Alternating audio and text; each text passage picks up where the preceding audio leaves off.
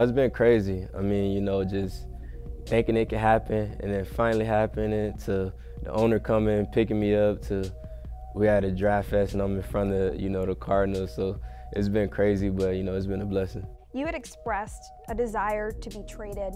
How did you find out it was official that you were coming to Arizona?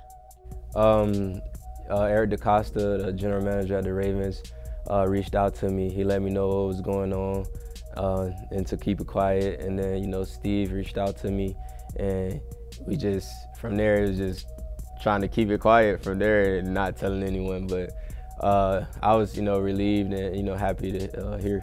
How hard was it to not tell Kyler? It was very hard.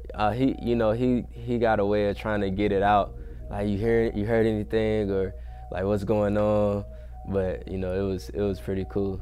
So what was your initial reaction when you got the call from Steve Keim? It was like I was drafted all over again. I mean, it was exciting. I thanked them, thanked the whole organization, for coming to get me, and I'm gonna make it worth their while. This receiving core, DeAndre Hopkins, AJ Green, Rondale Moore, Zach Ertz, what are you bringing to an already stellar receiving core here? I'm bringing a lot of energy, a lot of juice, and I feel like we all gonna feed off each other. I'm excited, to work with these guys, and I feel like we all gonna complement each other, very well. Cliff Kingsbury joked he didn't really need to watch film because he saw the film in person in college when he was coaching against you. Yeah. What are your expectations on how you're going to fit into this offense, playing for an offensive-minded head coach who's also the play caller? I'm very excited. He recruited me coming out, so I know all about how he do things, and with Lincoln Riley, they all close. So I'm excited to work with him and looking forward to it. You said Kyler tried to get the news out. What was the conversation between the two of you when you were able to tell him, I'm your teammate again? He was just happy, he couldn't stop smiling. He was just like, yo, go handle your business, like call me later.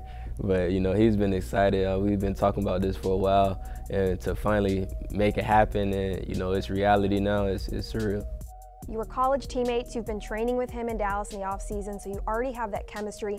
How much of a leg up does that give you as the new receiver on this team to already have that chemistry with your new quarterback? Pretty good. I mean, he's been showing me the signals, getting me, caught up as much as he could, and just knowing, how he thinks is pretty good, going into a new situation.